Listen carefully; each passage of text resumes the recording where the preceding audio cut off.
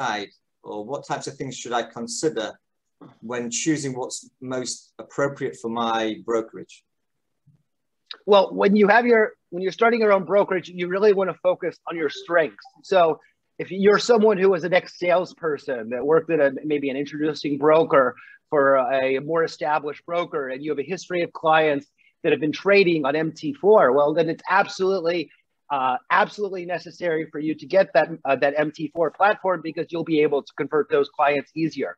But if, say, you are a company and you are raised, and maybe you raised a few $1 million to start a brokerage as an investment, and you wanted to build like your own mousetrap, so to speak, your own Robinhood, your own Trading 212, your own eToro, then what you're going to want to do is you're either going to want to get a development team and build your own platform so you can have a unique experience, or you're going to want to work with someone like FDC and the Condor platform and use our platform framework as the base. And then over time, as you like it, you develop it more into your own unique offering with your own logos, own colors, own designs, even own customized applications for iOS and everything like that.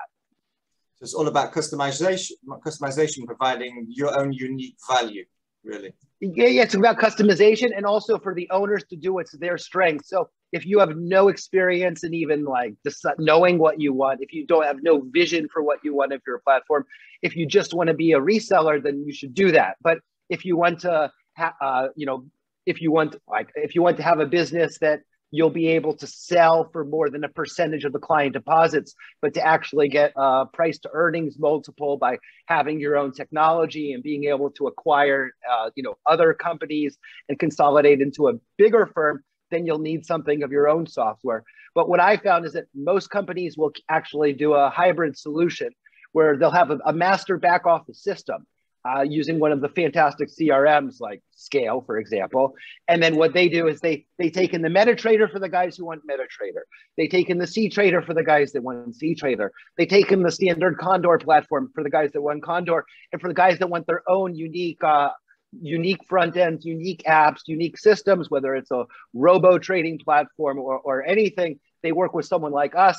And then through Scale, we can integrate it all with the broker's offering stack. I didn't realize. So that's Condor really gives them the ability to create something unique for the brokers, just not just an off-the-shelf type of platform. 1000%. So yeah. So we provide the absolute complete source code. So if a company wants, so that's one thing that hugely differentiates us from say MetaTrader. If you look at it like this, MetaTrader will charge I believe initially they were charging $150,000.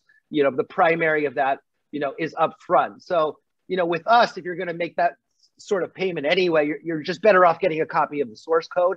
And then you can show your investors, this is yours, this is mine. And then we do development work for our clients' behalf. So we can we have a team and we have a team of developers building the Forex platforms. We'll assign anywhere from 2 to 5 dedicated programmers to a brokerage. And then we'll basically take the copy of our source code, create a new fork in the road for just their branch. And then we just build for them as long as they want for whatever they need. And that's fully incorporated into their business. Brilliant. By the way, I have a client for you then. I didn't realize that you were the... Yeah, perfect. Well, that was a prospect, somebody you should speak to. that we don't need to put in the video, but yeah. Okay, very good.